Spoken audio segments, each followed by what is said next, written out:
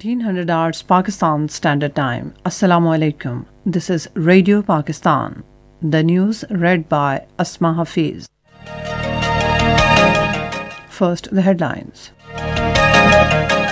Prime Minister is embarking on a 3-day official visit to Saudi Arabia from today to hold talks with Saudi leadership on all areas of bilateral cooperation and international issues.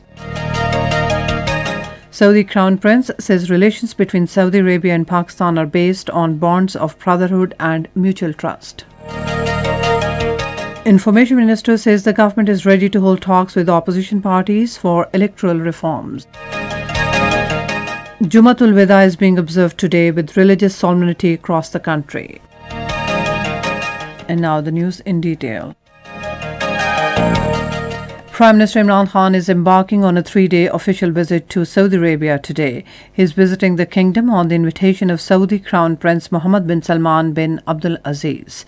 The Prime Minister will be accompanied by a high-level delegation, including the Foreign Minister and other members of the cabinet. During the visit, the Prime Minister's consultations with the Saudi leadership will cover all areas of bilateral cooperation, including economic, trade, investment, energy, job opportunities for Pakistani workforce, and welfare of Pakistani diaspora in the kingdom.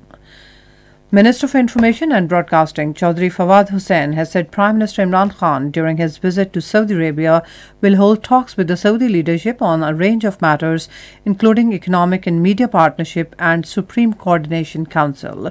Talking to Saudi TV channel Al Akhbariya, he said both the countries enjoy long-standing and historic defense relations. He said Prime Minister Imran Khan has good personal relations with the Saudi leadership. The Information Minister said Pakistan acknowledges the services of Saudi leadership for the Islamic world. Saudi Crown Prince Mohammed bin Salman bin Abdulaziz Al Saud has said relations between Kingdom of Saudi Arabia and Pakistan are based on bonds of brotherhood and mutual trust.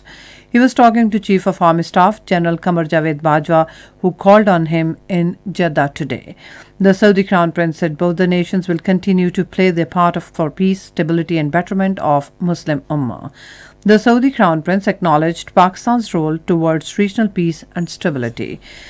The Army Chief said Pakistan is resolute in its commitment to safeguard the sovereignty and territorial integrity of Saudi Arabia and defense of the two holy mosques. Minister for Information and Broadcasting Chaudhry Fawad Hussain has said the government is ready to hold talks with the opposition parties for the electoral reforms. Addressing a news conference along with Advisor on Commerce Razak Dawood in Islamabad today, he said the opposition parties will have to demonstrate seriousness whilst rising above political point scoring in order to remove loopholes from the electoral system. Chaudhry Fawad Hussain said the promises made by the PTI are being fulfilled. He was confident that this year will see construction of housing units on a large scale. The Information Minister said the Federal Cabinet has approved Journalists Protection Act and a body will also be formed to address the complaints of the journalists. He said payments of 400 million rupees have been released to the media organizations so that they could timely disperse salaries to the media workers.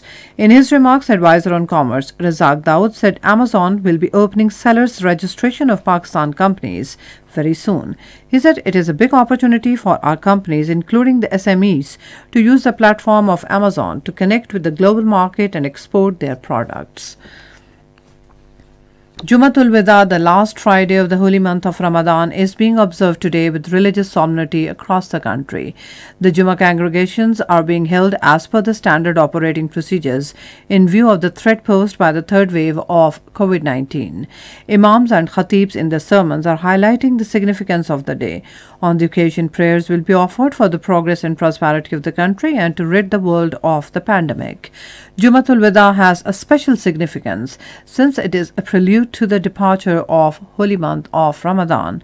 Meanwhile, International Day of Al-Quds is also being observed today to express solidarity with the oppressed people of Palestine. The United States has deployed extra military resources to protect Americans and coalition forces withdrawing from Afghanistan. In India, another 3,915 people died of COVID-19 in a single day, taking the death toll in the country to over 234,000. And now cricket. In the second and final cricket test of the two-match series against Zimbabwe at Harare, Pakistan in the first innings were 12 for 1 a short while ago. And that is the end of this news bulletin. For more news and analysis, log on to our website radio.gov.pk and also watch live video streaming of our bulletins on the link facebook.com/Radio Pakistan News Official.